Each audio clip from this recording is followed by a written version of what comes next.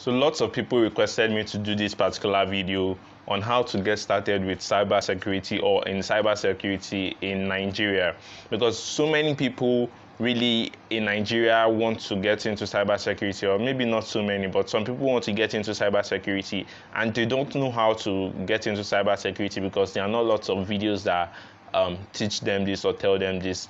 And cybersecurity, it's sort of different. Like cybersecurity in Nigeria and cybersecurity in other countries, it's different. The reason I said it's different is because United States of America, for example, has been doing cybersecurity for a long time, since the 1980s when they had their first hack and all. So it's something that has been a part of them, unlike Nigeria that is still trying to inculcate cybersecurity. So it's sort of new. So people want to know, is there a market for it? Are there jobs?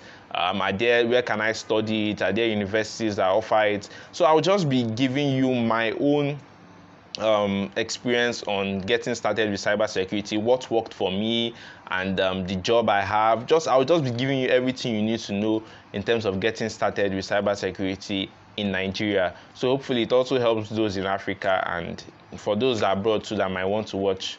Let's get started. So the first question people usually ask me is, must I have a sort of computer science degree or computer science background before starting cybersecurity?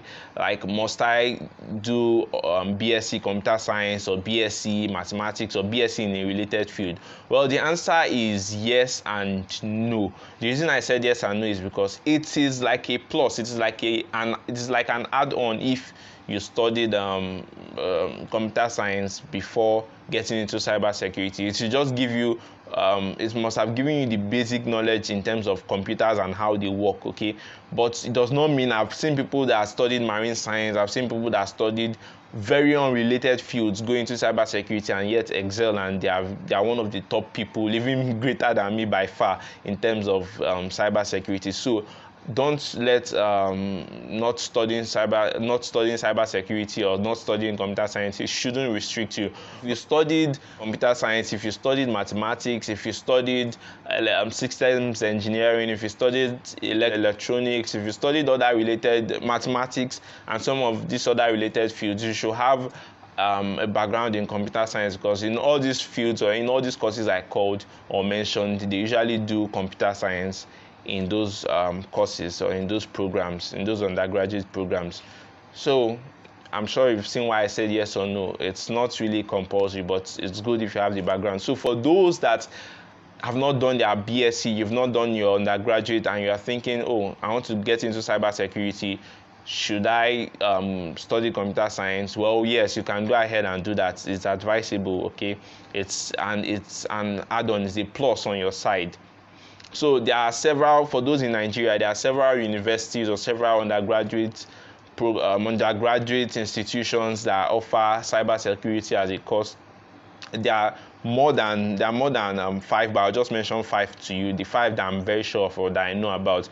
There's 2 of them are private institutions, while the other 3 are government institutions or public institutions. So FUTA, Covenant, Babcock University, these are universities that do cybersecurity as a program. So you can say you study cybersecurity in your undergraduate level, okay?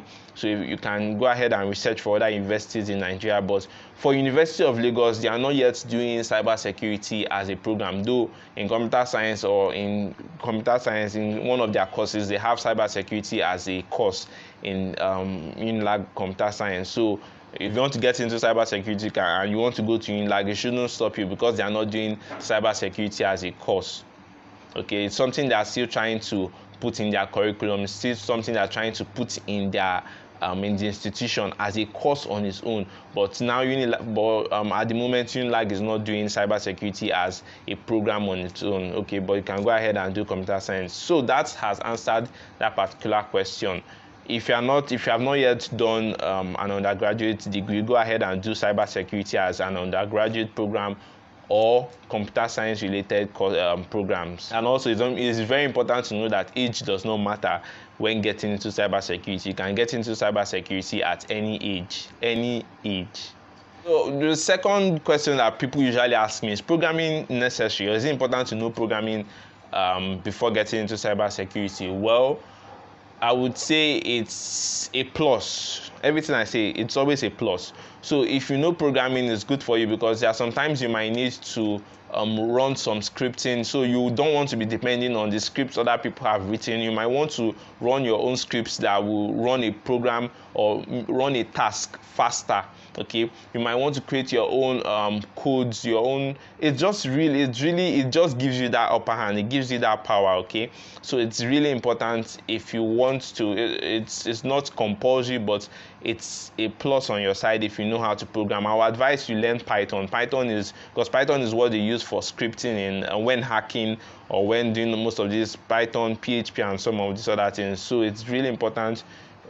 You know how to program, at least the basics. You must not know it in depth, but getting the basics, knowing how to program in Python is really important when you want to get started with cybersecurity. But it shouldn't stop you. Even if you decide to get started with cybersecurity before studying programming or before learning programming, it's still okay. It's not really a prerequisite. Then I would say the second thing that helped me when getting started into cybersecurity was that I watched this particular series called Mr. Robot. It's a popular series airing on Netflix and Amazon Prime, I think.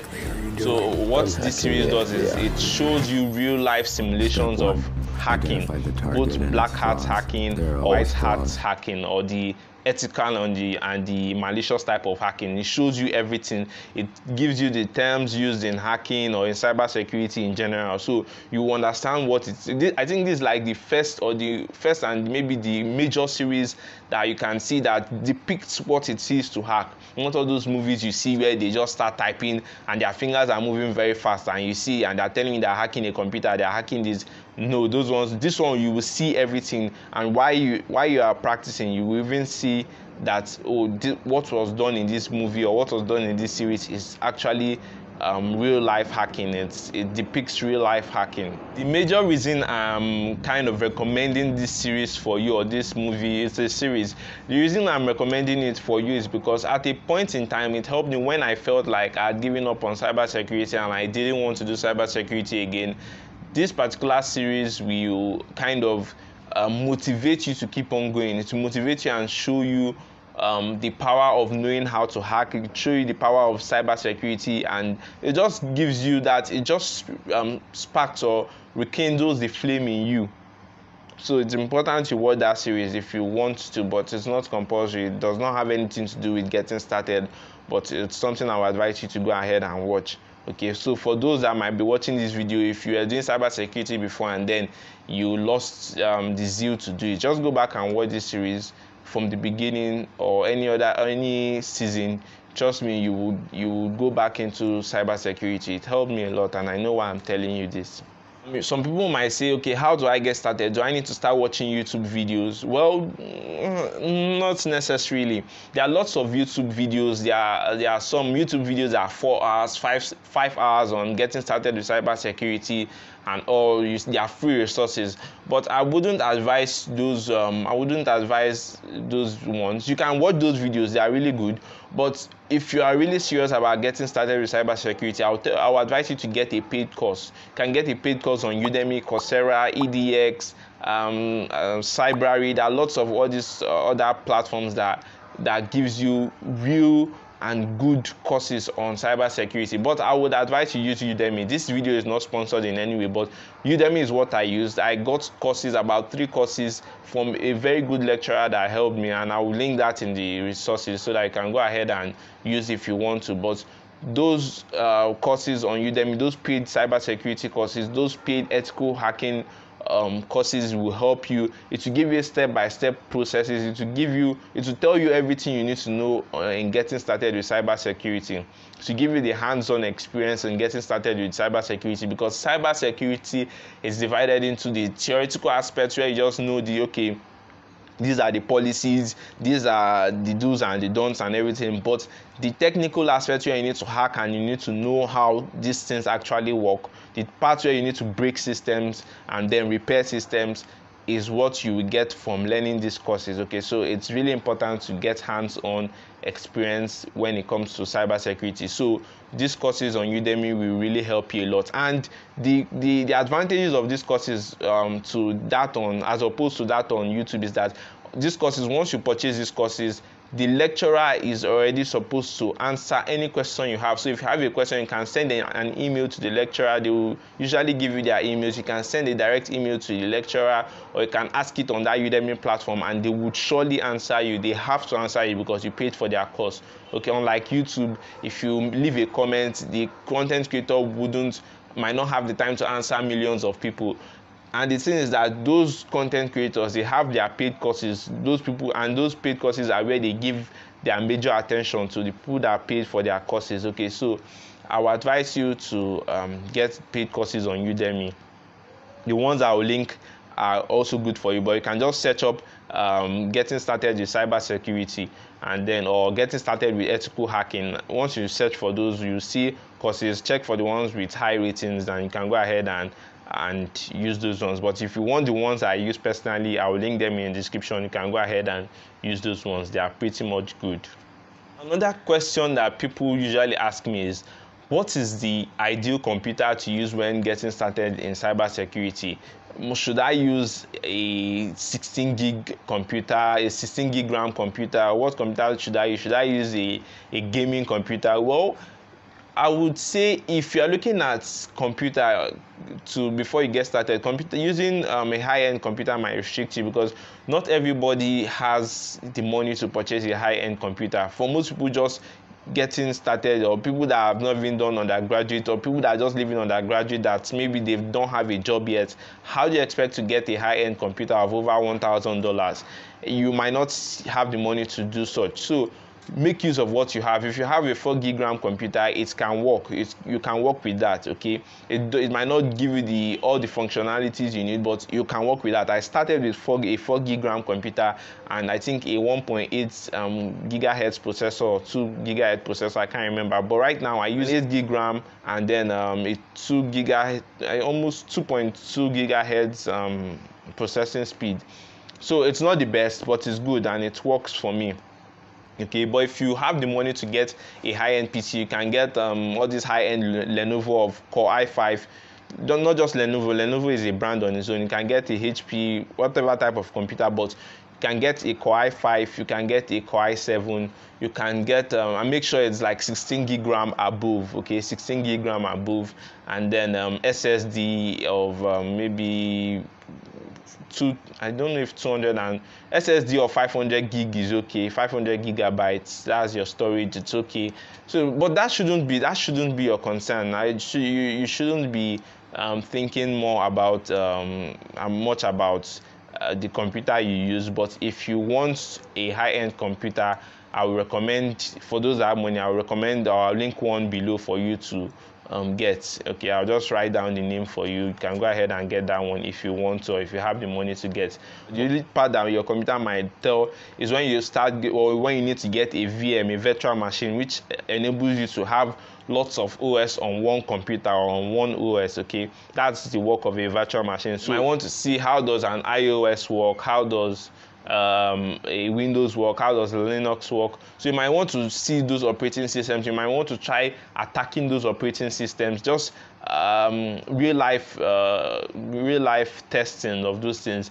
A virtual machine is what you use for those, and it takes up high resources or high RAM when you need to install those OS on that virtual machine. Allocate resources based on the RAM you have and based on the storage you have. Okay, you will see all those. You'll be put through when you get those courses. You will see how to go ahead and do that. So that is not really what you should be budging yourself about right now. So there's just one thing I have to also add. I did it, and then I think is important. You can purchase a 32 gigabytes flash drive. Okay, the reason I said this is because, for example, where you cannot take your computer, you can always take that flash drive. The flash drive is going to be used as a bootable OS. Okay, it's just going to be where your Kali Linux is installed. You can install your Kali Linux on that particular flash drive, because Linux OS is like the OS that most ethical hackers use. They use there's Parrot OS, there's Ubuntu, there's Kali Linux. There are lots of other ones you could use, but Kali Linux is the one I use, and I would advise you to get, because the interface is easy to understand compared to Parrot and all these other ones. Okay.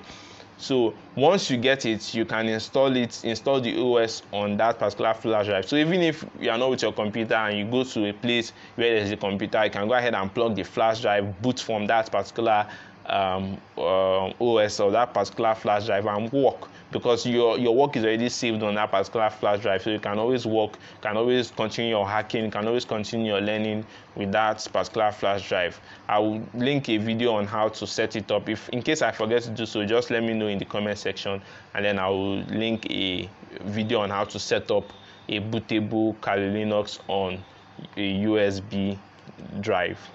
Another important thing, this one is mostly important for you that is trying to get started into cybersecurity. Make sure you reach out to experts. It's really important. So where do you see these experts? Go to LinkedIn. You just need to type cybersecurity, and then you see lots of experts that have lots of certifications in terms of they have CEH, they have CYSA, they have CISSP. They have lots of other certifications which has already proven them to be good and experts in these fields. Okay, so once you reach out to them, what you need to do is tell them you want them to be your mentor. Some don't like hearing that word, but just tell them you want them to put you through in your path to cybersecurity, because cybersecurity in US is different. Don't reach out to those in US or someone in US. Reach out to someone in Nigeria that is into cybersecurity. If you reach out to someone in United States, except you plan on going abroad to further your studies in cybersecurity or to work, then you can do that. Then you can try and get the knowledge of how it works or how their own cybersecurity works. But cybersecurity is the same everywhere in terms of what you learn, what works and everything. But in terms of environment and then the money that they pay to those working in cybersecurity and everything is a bit different. So I would advise you reach out to someone in Nigeria and then get their contacts. If the person is your age mate, you can go ahead and ask further for the personal contact like WhatsApp, where you can reach out to the person and then ask any question any time of the day. Most people that are experts, top experts, might not want to give you their personal number or their personal details, because they wouldn't want lots of people disturbing them or sending them WhatsApp message every minute. I mean, me personally too, I wouldn't really enjoy that, because if I give 1,000 people my number, there's a possibility those 1,000 people will be sending me WhatsApp message every single moment, and it could be disturbing. And if I decide to ignore it, it might be somehow. So that might be a reason why they wouldn't want to give you that personal contact. So you can just make do with the LinkedIn. Any question you have, as long as the person has agreed that there's no problem, reach out to the person on LinkedIn, ask the questions you need to ask, and that's it. Make friendship with the person. You must not start asking the person, can the person get you a job in cybersecurity? Don't do that. Most people don't enjoy that. Just the relationship should flow. Maybe later on when you think you're ready, you can just ask them, how can you get a job or something, and then there's the way you use sense to ask such questions. So I wouldn't, you know how you go about that.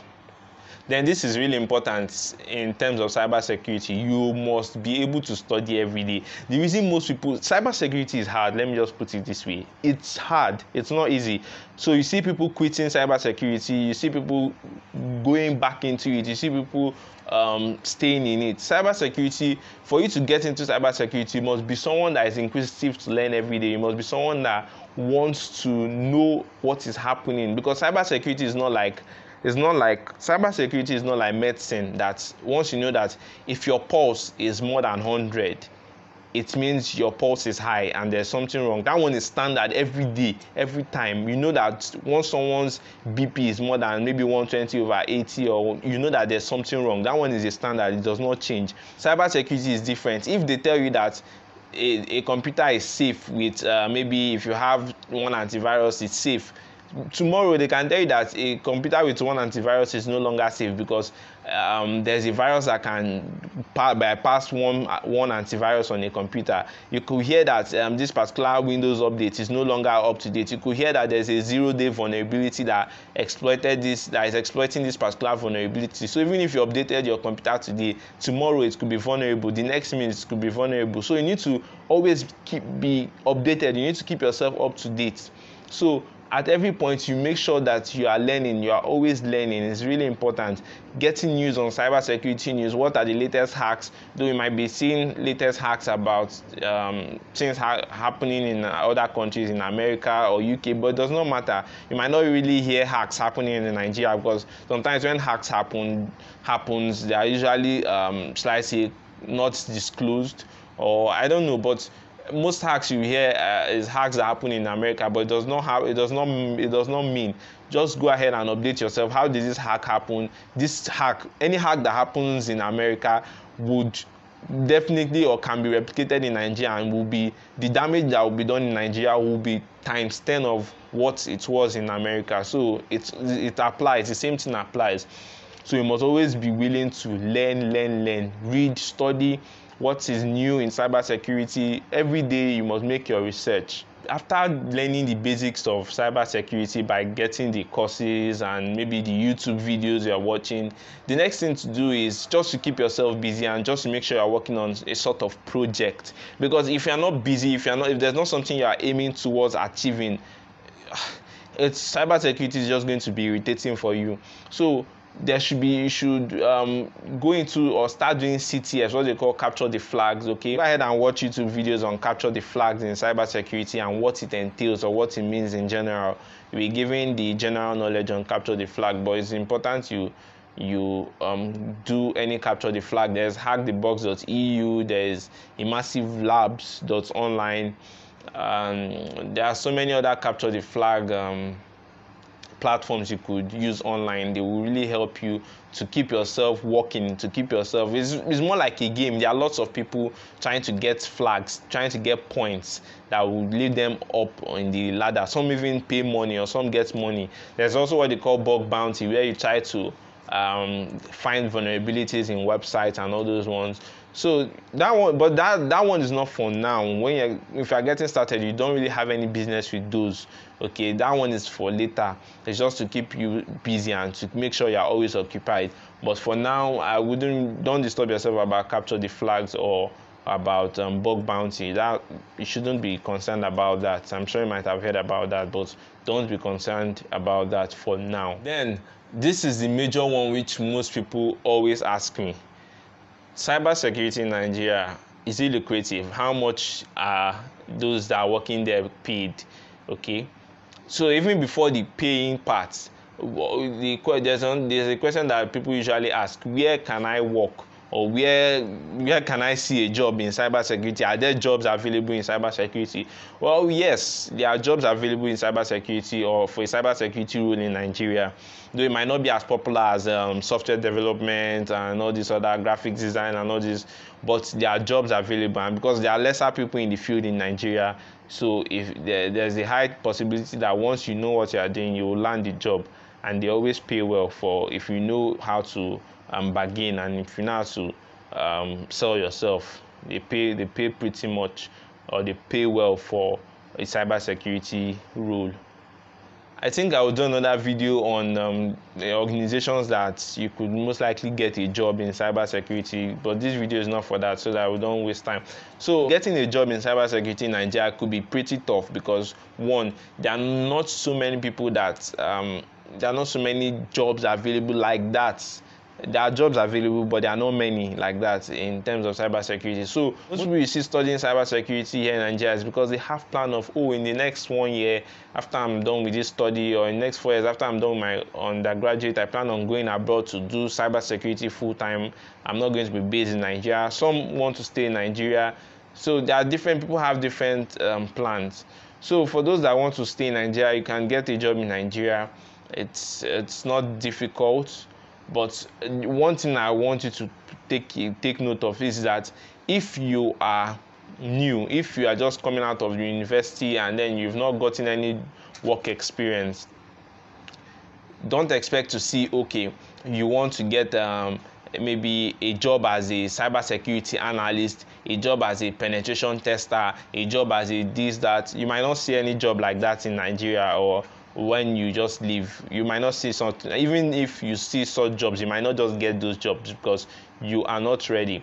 So what I would advise you most times is that you can, the first year of leaving your university, the first year or your first ever job can be an IT support kind of job, or a network and security sort of job, networking job, okay, in the sense that you know what a router is, you know what a firewall is, you know all those basic networking stuff. So when you get a job in IT support, you most likely get the knowledge of all those things.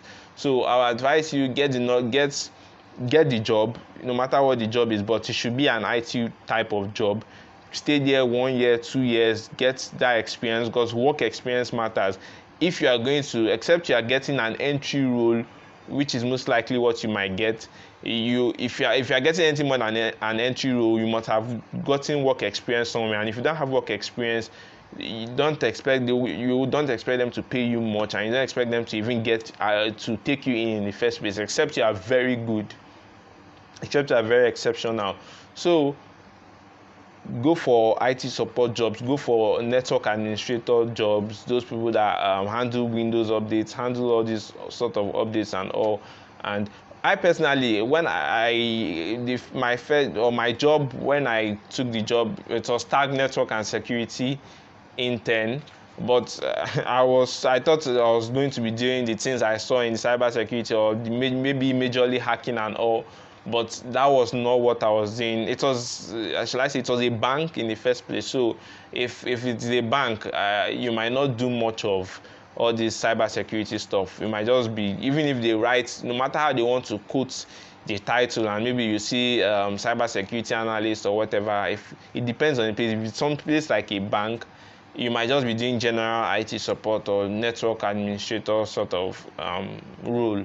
So it might not be what you expect or what you are seeing those Americans say it is. But just get started with that. Get started, take the job, but have a target, have an aim that, okay, maybe after 1 year with them, 2 years with them, I have to move to the major thing which I want to do. I have to move to this place. Or you can still decide not to take such jobs and then still keep searching. But you can on LinkedIn you see those jobs on cybersecurity. You see cybersecurity analysts, you see penetration testers needed. You see those jobs on LinkedIn. You see them on all these other job platforms. Okay, so you just need to search and search. You surely find, and when you find, it's usually lucrative. They don't pay them small money, especially those that are in management parts of cybersecurity. So I guess that is all. I guess I've covered everything in terms of getting started. This is just my experience as a person. Okay, lots of people have different other experiences. I would love to also hear people's experiences. Sadly, I wish I could get someone that is working in all these major places in cybersecurity to sit down with me, and maybe I will consider doing that. I'll look for someone that is working in all these major cybersecurity companies or organizations, and then get them to tell me how their everyday life is, or how their life as how do they say it, life as a cybersecurity stuff. I don't know how they say it. As so maybe I'll just do an interview with one of them, and they will tell us how it is, or what exactly they do, their typical day, and how it goes. So I guess that will give you more insight. But to get started, nothing should restrict you. Just make sure you are someone that is willing to learn daily and learn every single minute, because things change in cybersecurity. So I guess that's all I have for you. For those that stayed to the end of this video, go ahead and leave a like, subscribe to this channel, subscribe to SC CyberSafe. We teach online safety, digital safety, expose lots of scams, and then I post some other tutorials and things that I just want to share. I do that on this channel. So go ahead and subscribe, leave a like, watch these videos which you can see on your screen. I will see you in my next video.